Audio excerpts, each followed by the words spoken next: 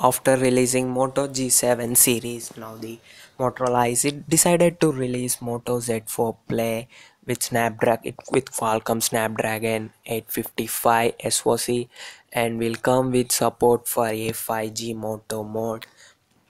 And the new Moto Z4 Play is expected to come with a 6.22-inch Super AMOLED display with a water drop notch and minimal bezels.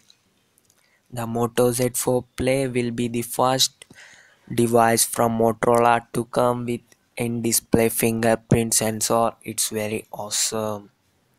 The phone will be powered by 11nm Qualcomm Snapdragon processor with RAM options of 4GB and 6GB and storage options of 64GB and 128GB.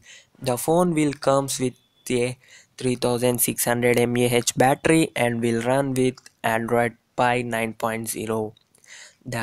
For the camera, the Moto Z4 Play will a 48MP rear camera. This is the source from 91 Mobiles. The specifications are, and in 91 Mobiles they not mentioned about multiple rear cameras. The renders also showed off the magnetic pins for motor modes support as well as 3.5mm headphone jack and a USB Type-C port.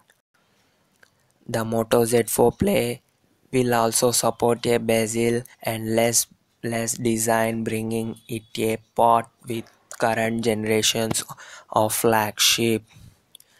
And the Moto Z4 Play is expected to launch in this year and between March to August, and the cost is around 35,000.